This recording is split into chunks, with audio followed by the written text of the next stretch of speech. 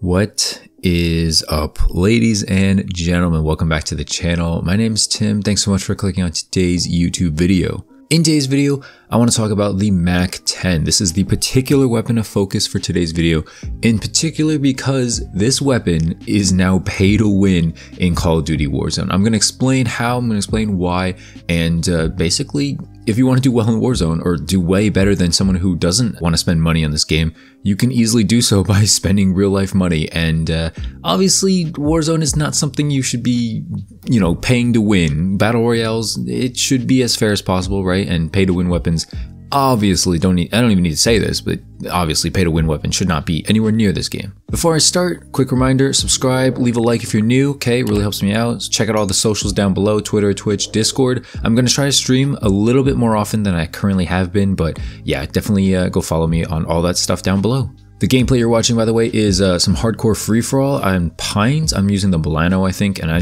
pretty much go to work on these people. These people were really bad in this lobby. It's not reverse boosted or anything, because I don't know how you reverse boost in a free-for-all, but yeah, it's good gameplay, so hopefully you enjoy that. Now let's talk about it. So if you weren't aware, in Warzone, previously in Warzone, the DMR, the MAC-10, the Diamates, like these were some of the most powerful weapons in Call of Duty Warzone as of, I think, last week, and so basically everyone was running them, right? Like everyone's using the same class setup, the same weapons. Everyone's just using the meta, because if you use anything else in something like a battle royale, you're gonna get screwed. You can't really go too far off. If you're a great player, of course you can kind of, you have more variance in what you can use. If you're like a swag or a K3, obviously you can use trash guns and still do well because you still have game sense, you still have aim, maybe aimbot.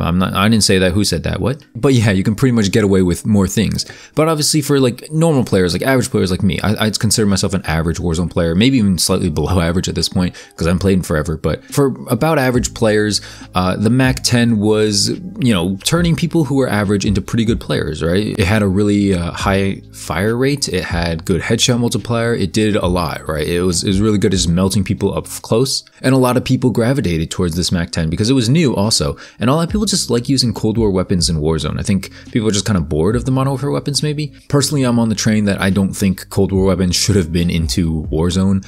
I just think that just messes up the balance and the meta and all that stuff. Like it introduces a new meta, which is cool, but at the same time it ruins an existingly okay meta, So I mean, I feel like they spend a lot of time perfecting it, like nerfing the Grau and the shotguns and stuff like that, just to bring in a bunch of new weapons and completely like botch the meta again.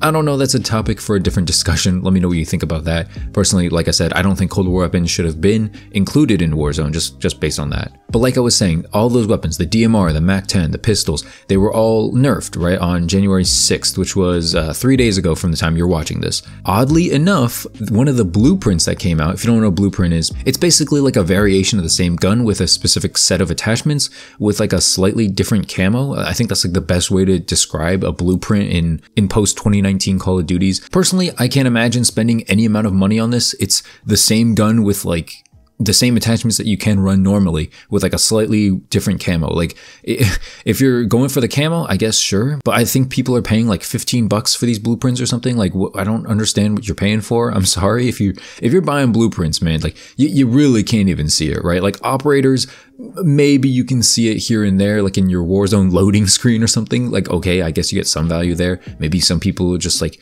I don't know, just don't like seeing Jigsaw or something. Okay, whatever. Like a blueprint, bro? Come on, man. Come on, you're better than that. Don't be buying blueprints out here. Nobody notices. If I come across a gun and I can't tell if it's a blueprint or not, like, yeah, there's an issue, okay? Like, just don't be spending your money on that. However, you may want to spend your money on this because according to JGod's testing, the MAC-10's blueprint was not affected by the January 6th nerf. Basically, the MAC-10's nerf was the, decreased headshot multiplier. And so the blueprint variation doesn't have that same effect. Previously, it used to do 40 damage per shot to the head. And then recently, by patch, it went down to 30 per headshot. And unfortunately, what we're seeing here is that the blueprinted MAC-10 still does 40 damage a shot to the head. A side tangent to that, the recoil was actually easier to control with the blueprint version of the MAC-10 SMG compared to just the regular Mac 10. And so obviously you can tell, yeah, that's an issue, okay? You don't want to be forcing people to spend money on this game. I mean, I guess if you're Activision, you do, but yeah, in a real business, in a real, world, you don't really want to be forcing people, okay? It's not a good look. People are going to be upset. I don't think people want to be opening up their wallets to pay for, like I said, a blueprint. Strangely enough, in this case, you can actually see like, this gun is better than the regular Mac 10 version. And the crazy part about this is that the Mac 10 is already a quote unquote DLC weapon in another game that you have to buy in order to unlock, right? Like, I don't think you can get the Mac 10 in Modern Warfare. You just can't use it. So if you want to stay with me here, in order to use this busted, in order to use the best gun in the game right now, you have to buy Cold War. You have to play enough to unlock a gun. You have to use the gun a lot to unlock all the attachments. That's 3 if you're keeping track so far. And lastly, you have to buy the specific blueprint, which means you have to buy the game, spend time with the game, and then buy more stuff within another game just to use the best weapon in another game, Call of Duty Warzone, right? I was talking about Cold War previously. You have to do all that stuff in Cold War, time and money, and put that into Warzone just to do well in Warzone. If that doesn't bother you as a rational consumer, I don't know what to say to you. Yeah, I don't know. Go work for Activision if that doesn't bother you, because anybody who's actually just, regularly wanting to play and do well in Warzone, they should bother the hell out of you, all right? And lastly, I just want to say, I get that this is most likely just a small little mishap. Like, I don't think Activision or Infinity Ward or whoever, I don't think they're intentionally being like, oh, heh, you have to buy this so that we make like extra money on you and then we'll nerf it back later. I don't think they're doing that. I'm not highlighting this so you do buy it, because I personally think it's a mistake. I personally think they just didn't playtest it. Ooh, big shock from Infinity Ward, by the way. And so when you don't playtest it, you end up with, garbage situations like this where people who spend more money actually do better. Imagine that. That's crazy, right? But anyway, that's basically going to do it for me. Let me know your thoughts on it. Do you think it's an accident? Do you think it was intentional on the side of Infinity Ward or whoever developing Warzone right now? Like, do you think that's intentional? Do you think it's an accident? What do you think about the Mac 10? Also, let me know your thoughts on that in the comments section down below. And lastly, just want to say thank you so much for the support, all right? Like, yesterday's Warzone video did much better than I expected. So, I was previously kind of just trying to stay away from Warzone videos, but like here and there, I might just drop some Warzone, not gameplays, but like Warzone videos and topics and stuff like that, just because I can't always talk about Cold War every single day. And, Warzone's still a pretty hot topic in YouTube. So hopefully you enjoyed that. But yeah, if you did, make sure to leave a like, subscribe if you're new to the channel.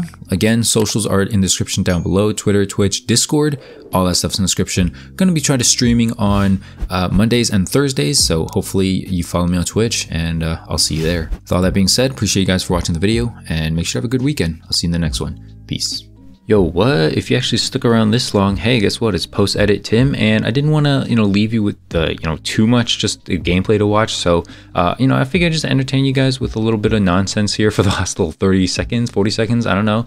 Let me know what your 2021 resolutions are, all right? Like, that'd be cool, Personally, I want to try to, like, work out more and maybe do, like, some HIIT workouts. If you know any HIIT workouts or any YouTube channels to check out, go ahead and drop them in the comments or tweet them at me. I'll pretty active on Twitter, so I'll see them pretty often. Or you can, do that stuff in Discord too, which you probably should have followed by now. So I think I've rambled on enough to fill out the rest of the time. Anybody who's stuck around this long, you get to hear my non-edited post-com voice or whatever, I guess. Yeah, hopefully you enjoyed it. I kind of went off in this gameplay, as you can tell. Ooh, look at this Milano. Anyway, that's it for the video. Now, I hope you enjoyed it. And yeah, I don't know. If you didn't like the video after I told you like 5 times, I feel like you're not going to anymore. So I'm not even going to ask. Anyway, that's it. Bye.